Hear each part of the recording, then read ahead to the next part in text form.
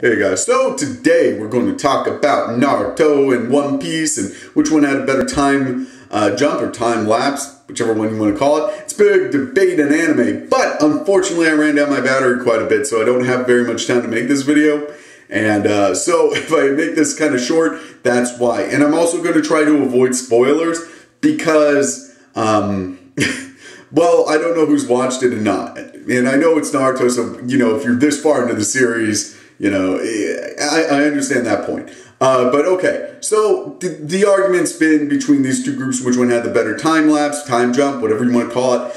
And it's basically come down to which one people have been fans of, for the most part. There's exceptions to this, but for the most part, if you're a fan of Naruto, you think his was better. And if you're a fan of One Piece, you think his is better. Well, I don't have that problem because I don't like either of these shows particularly, but or the mangas in general. But having said that, I think that it's clear that One Piece had, you know, 100% a better time lapse or, you know, time jump. I know I keep saying those two, I should just pick one. But because number one, he comes back, he's so badass when he comes back. It's fucking amazing. I mean, it really is. The other characters help move along the plot a lot better. In a lot of ways, the series is a lot stronger when he comes back.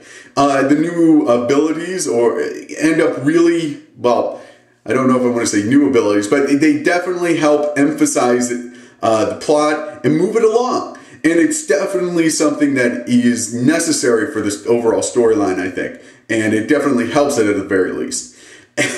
And overall, I just think it was a better one overall. Now, we look over at Naruto. What the fuck's going on there?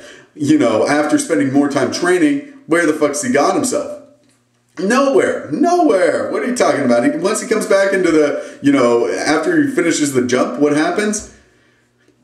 He's got to go train fucking some more. I mean, we're talking about huge amounts of time worth training, and then he's got to train some more. Not only that, but all the other characters in this time lapse, besides Sakura, basically kind of come back kind of useless. And the focus of the series changes a lot too. Overall, the show goes through a dramatic change, and personally, it just was kind of irritating.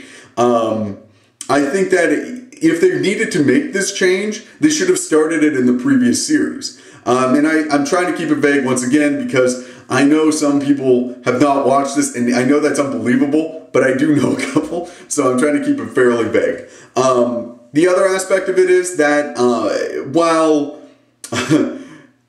I think that the animation changed, well, let me say this, the animation did not come back that much more impressive than where it was. And having had to put up with all the fillers, it was kind of disappointing. I'm going to be real with you. When I thought that, you know, after they got through all this bullshit fillers, they come back and they'd have some, you know, 100% better quality animation and stuff. And, you know, it just wasn't there. And it was just really kind of disappointing to see.